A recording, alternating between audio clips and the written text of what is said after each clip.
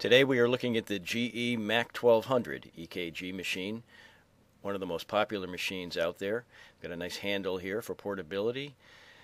Z-fold paper is put right in the canister on the left, slides in. It's a Z-fold pack. We'll print out a page at a time and you can tear it right off. Alphanumeric keyboard. You can put all patient information right onto the page. Does a self-test. Once you hit the button to start, we'll run through a few diagnostic tests and give you the first three leads coming across if this were hooked up, and you would see the complexes coming across, give you a good reading.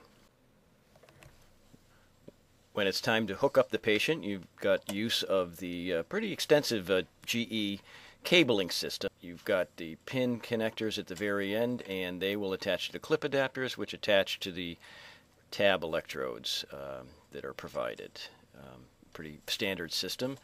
A lot of books with this machine. You get an entire service manual that you may or may not use, but a very nice operator's manual that comes in handy.